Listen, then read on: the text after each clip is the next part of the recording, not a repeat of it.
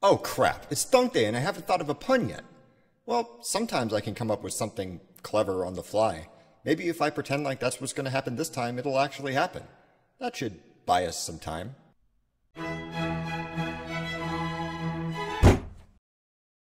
In episode 64, I was a little bit shy about introducing the argumentative theory of human reason, but it's grown on me. Humans definitely have a remarkable ability to model and predict the future behavior of their environment, like predicting when the next solar eclipse will occur and where it will be visible on Earth. But there are so many troubling bugs with human reasoning that it's possible that its original purpose wasn't for anything remotely like that. As Thunk fans are no doubt aware, cognitive biases, specifically the ones categorized under confirmation bias, are a whole set of weird, inconsistent errors with how humans perceive and process information, problems which are totally beyond our conscious control and reliably lead us to incorrect conclusions. Their existence is at least consistent with the idea that many of our sophisticated eclipse-predicting mental processes are actually optimized for something else, for locking us into a set of beliefs and arguing other humans into believing the same things that we do. According to the argumentative theory, all this cool, fancy, rational stuff we can do with our brains is actually a sort of misappropriation of those mechanisms, kind of like trying to drive a nail with a pipe wrench. Yeah, you can do it, and it might even work, but it's pretty clearly the wrong tool for the job. And that's a huge problem, because sometimes the underlying nature of human reason shines through.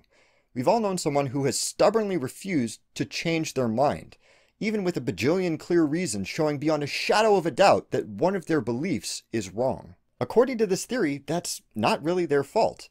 Their brain is just doing what human brains evolved to do best, to buckle down, dig in its heels, and argue vehemently for an idea, well past the point that a more rational organism would realize its error and update its beliefs to be more accurate. If you were in their position, with all that cognitive bias machinery churning away in the background, it would also seem to you as though you were being totally reasonable. There have been a substantial number of times in your life where your brain has done exactly that. Not just when you were young and stupid, not just when you didn't have the facts yet. There is, in all likelihood, something that you currently believe that is demonstrably wrong, that you can't fix because you're programmed not to want to. Now, in a typical Thunk episode, this would end by me saying, so be sure to use critical thinking and logic so you don't screw up, and then I would do all the end screen stuff. But appropriately enough, it would seem that I was wrong about that. This 2007 paper by Daniel Willingham makes a compelling case that abstract critical thinking skills tend to be trapped in whatever context we first learn them. Like, you might teach someone in a journalism class how to check sources and research claims, but as soon as they get on Facebook, all of that training goes right out the window. It's not a case of being lazy or careless or stupid. It's just that people have to develop a familiarity with those situations that might call for more cautious reasoning. And the red flags that we might learn in math class might not look the same in the context of a supermarket or a mortgage. And importantly, that argumentative machinery is still churning away behind the scenes. Even if I've successfully learned rules about how to analyze information carefully or navigate logically from premises to conclusions, if I only ever switch that stuff on when I'm trying to prove that I'm right, the data suggests that that's exactly what ends up happening. In many situations, people with high intelligence are actually less likely to update their beliefs in the face of new information, using all that horsepower to stay right where they started.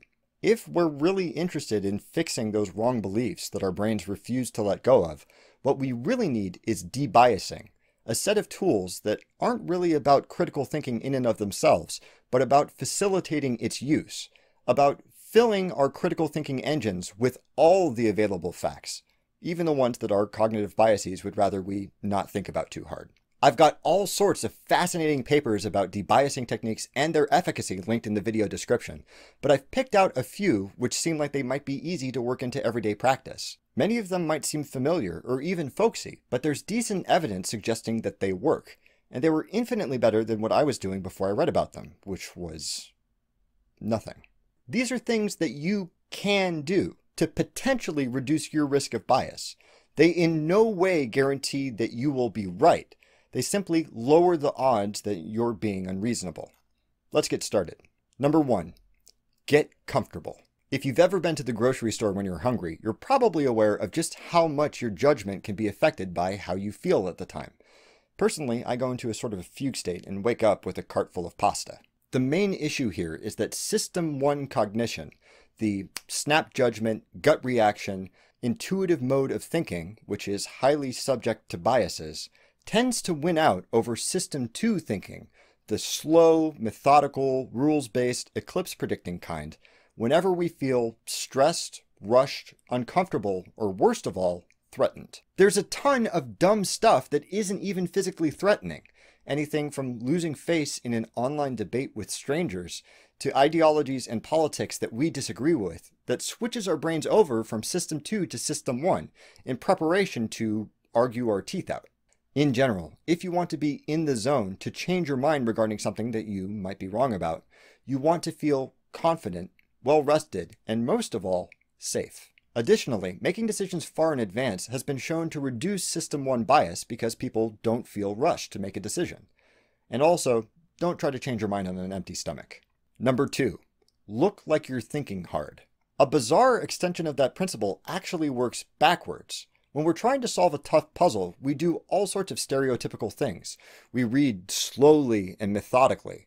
We'll wrinkle our foreheads, that sort of stuff. It seems that the body associates those physical cues with System 2 thinking, and is more apt to switch it on when those cues are present. As weird as it sounds, you might actually be able to reduce your odds of bias by pretending to be thinking hard, by consciously wrinkling your forehead as though you were deep in thought, or even reading new and relevant information in slightly illegible font or a foreign language, which forces you to read it slowly and deliberately. It sounds goofy, but hey, if it works. Number 3, get into someone else's head. That argumentative engine just loves discarding relevant information in favor of scoring points for our team, regardless of who our team actually is. Political groups, fandoms, Mac versus PC, you can divide people up into totally stupid arbitrary groups, like by the letters of their last name, and they will still exhibit a clear bias for members of their group, and a clear bias against members of other groups. Perspective taking is the psychology term for imagining what it's like to be someone else. It's easy to do in an insincere or sarcastic fashion, but legitimately imagining yourself in someone else's position is surprisingly effective at reducing the effects of in-group bias, no matter what that bunch of jerks told you. Number 4, consider the opposite. One of the primary mechanisms of confirmation bias is to restrict our attention to one possible chain of reasoning out of many. We just get locked in on something like, if it rains, the sidewalk gets wet. The sidewalk is wet, so it must have rained. The strategy of considering the opposite is meant to crowbar our awareness open just a skosh by imagining other potentially viable chains of reasoning. Okay, let's assume that it didn't rain. How else would the sidewalk be wet? Well, I guess it's possible that the neighbors are watering their lawn, or maybe the street sweeper just went through. Come to think of it, I don't see any cars parked here. Number 5, perspective hindsight. That same myopia of reasoning also makes it very difficult for people to imagine ways that their plans won't work out. I mean, once we've hit upon a feasible sounding course of events that makes us happy, why should we waste brainpower considering other possible paths? Of course, moving in with someone after 3 dates is going to turn out just fine. Perspective hindsight is a really fun way to get around that mental block. Imagine that there's a flash, and then an older version of yourself steps out of a time pod and proceeds to explain to you exactly what went wrong. What do they say? She never does the dishes and she snores like a bear! A bear, Josh! Of course, even if we knew all of these strategies, that only gets us halfway to changing our mind away from an incorrect belief. The other half is actually wanting to know when we're wrong, acknowledging that bias is something that is constantly happening to us, not just the people that we disagree with, and actually taking the time to use those strategies, to ferret out wrong beliefs, even if we're dead certain that only a stupid or a crazy person could possibly disagree with them. But if we want to actually think rationally, rather than just flinging poo at each other from mental fortresses that are totally impregnable to facts, we pretty much have to. As Oliver Cromwell put it, I beseech you, in the bowels of Christ, think it possible that you are mistaken. I know that I certainly was. Do you think that you can incorporate debiasing strategies into your thinking? Please leave a comment below and let me know what you think. Thank you very much for watching. Don't forget to blah blah subscribe, blah share, and don't stop thunking.